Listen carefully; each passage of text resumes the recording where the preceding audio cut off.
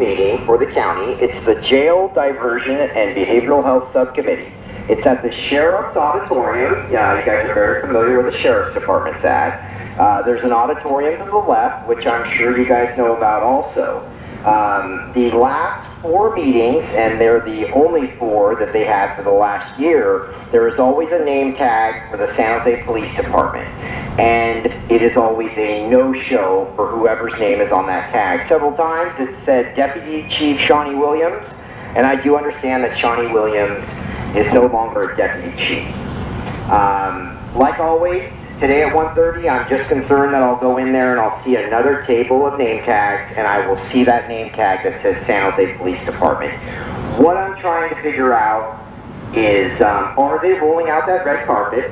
Or is the people that run that committee, are they letting you guys know?